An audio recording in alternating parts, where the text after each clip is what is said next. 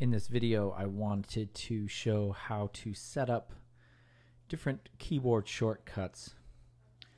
I am in Finale and I have my simple entry tool selected.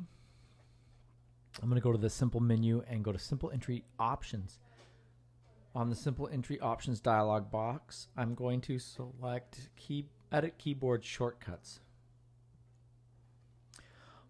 On the edit keyboard shortcuts box, there's a drop down menu and you can have default shortcut table, which lets you complete all these actions by pressing these keys or key combinations. Or you can change this to laptop shortcut table. They're just two different default sets of keyboard shortcuts. I personally like the laptop shortcut table myself because when I use Finale, I don't have a numpad on my laptop and I don't have a numpad on my Mac keyboard either. I've got quite a short, condensed keyboard.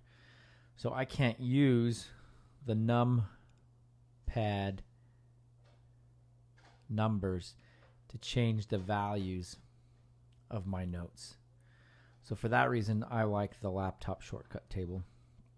And the laptop shortcut allows me to change those note values by just pressing the number rather than having to press Option or Shift or a combination. Now, you can totally edit these and you can make your shortcuts be whatever you want your shortcuts to be. And that you can do this by editing. You can select one, edit the old key, change it. You can make all your shortcuts to be whatever you want. But I just wanted you to know about this because as you watch the videos, some of the shortcut commands that I mentioned in the videos may not match up with what your Finale default shortcut commands are. So I wanted you to know how and where to go to change those to match mine in the video or to make your own system that works for you. Hopefully this video helps.